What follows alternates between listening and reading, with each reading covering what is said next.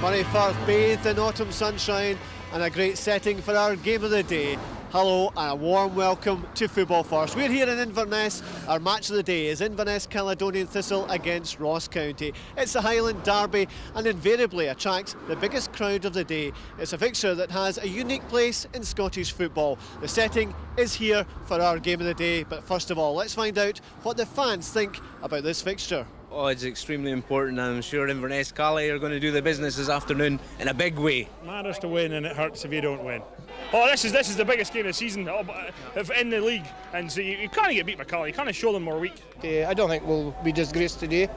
If we come away here with a point, we'll be highly delighted, but I think we'll get more than that. Well, there we are. We've seen what the fans think. There's no doubt this is a huge game. This place is packed for this game today. The team's just about to come out.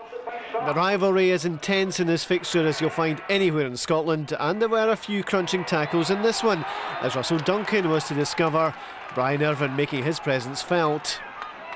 And the early chance for Bobby Mann from the free kick.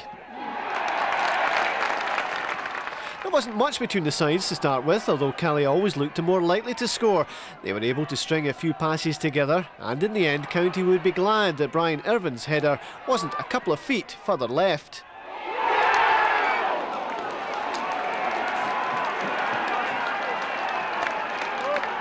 The first goal is always important in a derby, and these games can be hard enough without gifting a goal to the opposition, a lesson Mark McCormick learned the hard way.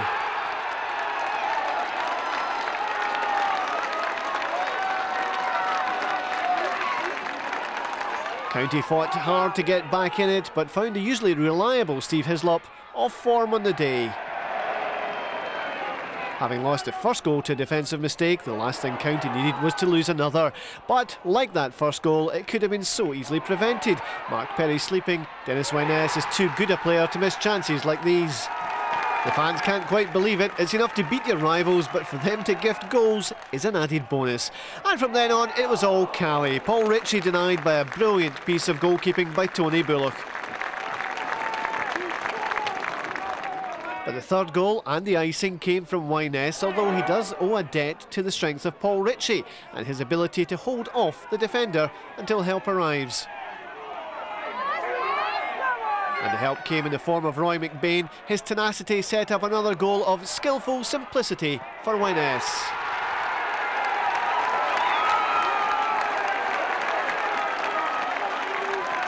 This man has a habit of making it look easy, and for that reason he might not be too much longer at Cali Thistle. The scouts are watching every week. And now from the sublime to the bizarre, and a dip into the rule book. That's the rule that says an indirect free kick has to hit a player before going in the net, or a goal is not awarded. The whole stadium were scratching their heads at this one. Jim Calder allowing the ball to go straight in. Delight for Cali, no consolation for County. Generally, we've been very strong at home. We had a wee setback a couple of weeks ago against St Mirren, where I felt we should have certainly taken something from the game, but I think the day emphasised how strong we are at Inverness. I thought we dominated the game more or less throughout, and I think the scoreline was a fair reflection on the 90 minutes. Would you say it was a case of that you were too strong for them, or would you say that it was a very poor performance by County? Well, I think we played really well. I think Neil will tell you what his feelings on his team. I always feel, I said before the game, if we play to our full potential, then I think we'll beat most teams in the league. Never played well today. First half, they came at us without getting in behind us, and then we give them an own goal, and then we're chasing it again. But we never played well today. When you come to play Cali Thistle, you have got to be in top form. Today we were far from that, and I apologise to the fans, because today that wasn't good enough.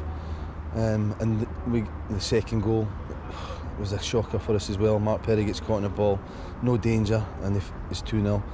Then when they go ahead like that, they are a very difficult team to try and get by.